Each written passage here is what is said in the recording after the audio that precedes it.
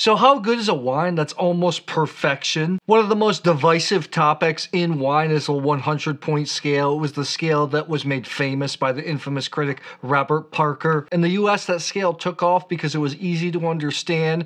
Grades in school are also based on the 100-point mark, where above 90 points you're getting an A, above 80 points you're getting a B. Actually, the scale starts at 50 because 50 is technically the lowest score you can get. A lot of people joke it's really a 15-point scale, 85 points and above, but I would say it's almost more like a 10-point scale these days. If a wine doesn't get 90 points, it's almost deemed a failure, which I don't really love. I'd like to see more of the scale utilized. Back in the day, before I was really working in wine, I didn't really understand wine that well. It seemed like a wine that was getting 99, 100 points, and it almost had something special inside. In essence, scores are just a critic's opinion of a wine. That being said, I don't think scores are an end-all be-all that's a snapshot of a moment in time. However, I want to see scores versus not seeing scores because it shows that somebody put their opinion on the line. As I get more and more into wine professionally, one thing that I do realize is the people's opinions that carry the most weight, they usually have context. They taste thousands and thousands of wines per year. All the great wines, they've tasted many verticals of it. They have context about where the wine's going, whereas the casual wine drinker doesn't. With the elevation and inflation of scores, a 99-point score doesn't carry as much weight as it used to. However, technically, it's almost a perfect wine in the eyes of that wine critic. What throws people off is usually age-worthy wines, especially age-worthy red wines, get high scores. In their youth, they don't show as well as they will with time in the bottle. I have two red wines here that both scored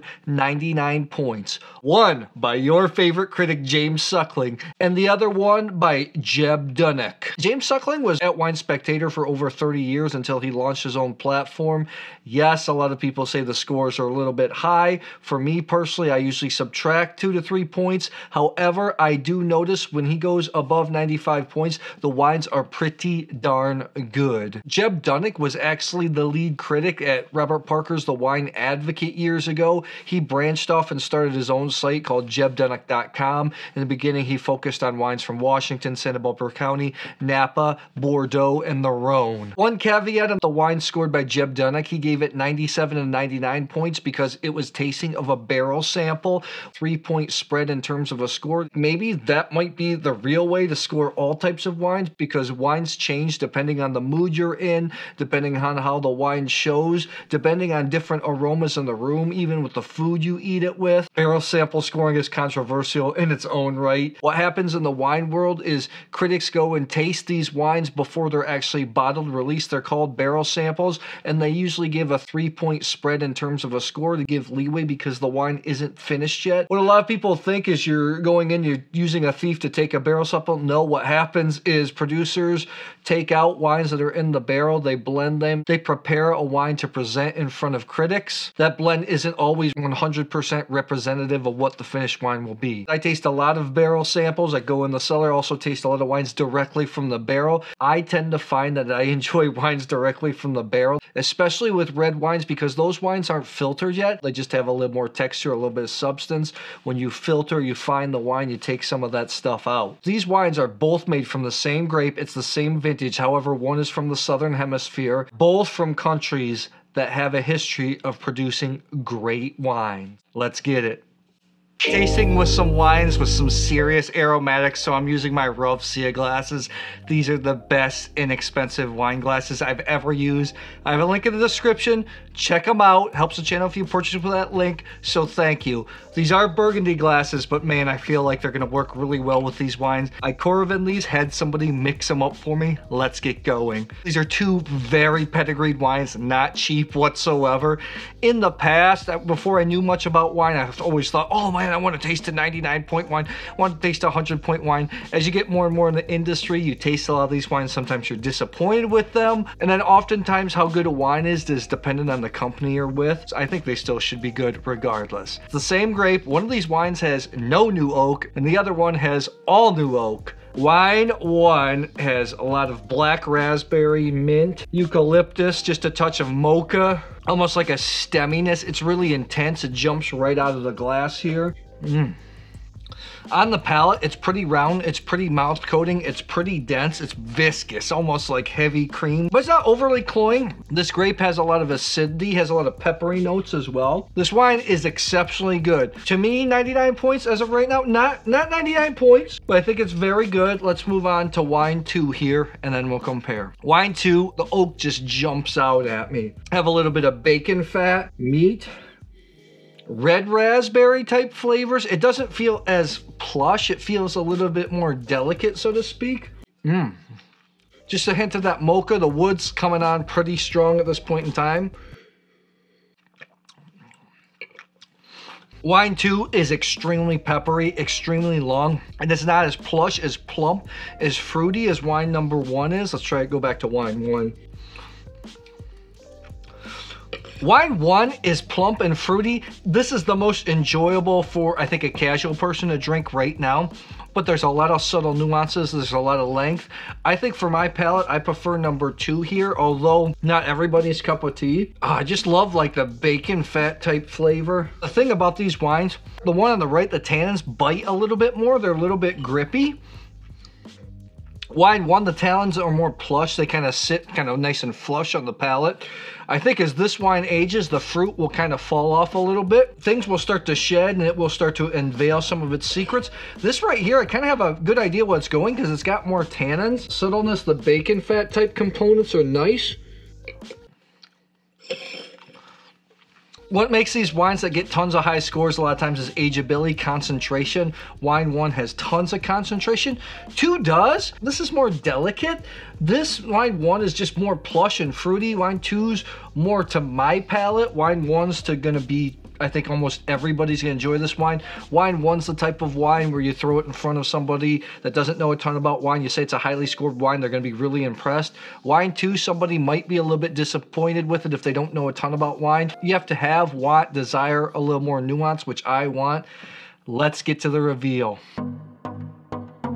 Some pedigreed wines here. I'm not quite as high as 99 points, but again, the point scoring system is just completely opinion. Both of the critics are a little bit on the higher side for my taste, but I still think these are excellent wines.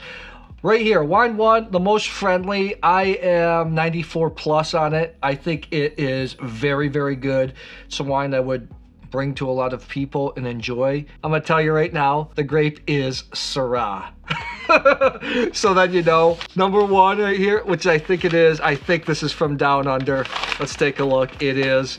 This is the Penfold St. Henri Shiraz 2018, $159. It is kind of a step below the Grange. It's a multi-regional blend. It was first made in 1957, was kind of revived in 1990. St. Henri Shiraz is usually more approachable right out of the gate because they don't use any new oak. It's all large oak casks.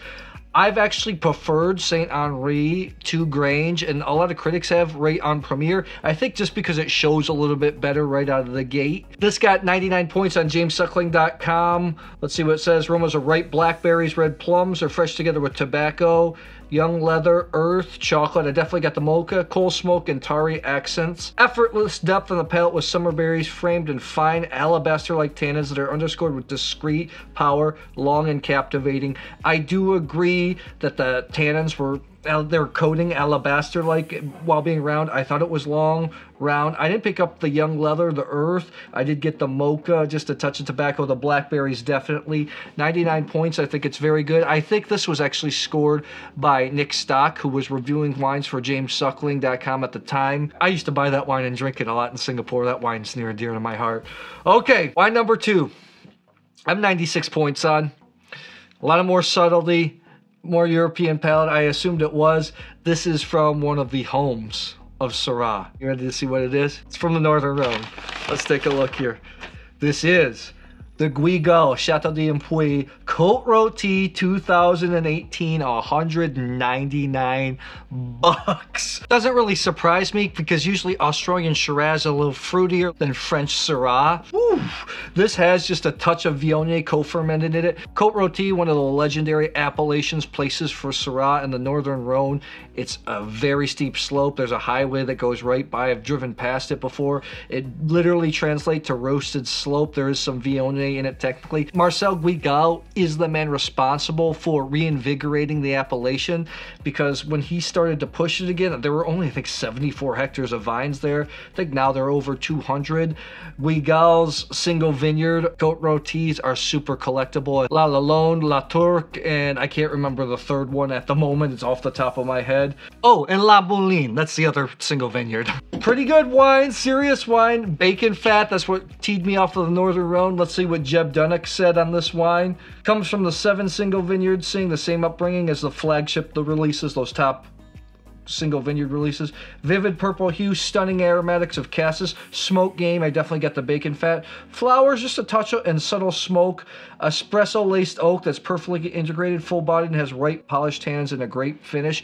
I thought the tannins were a little bit chewy, which reminds me of Northern Rhone Syrah. This is a wine that's not even close to showing its best. I've been doing this YouTube channel for about 8 years. For the longest time I was also writing. I'm writing a lot less. I think the highest score that I've ever given a wine is 99 points. That was a vintage of Harlan Estate from Napa. Have you ever had a 99 point or 100 point wine before? I'd love to hear. Drop it in the comments below. Thanks a lot. I'll see you soon.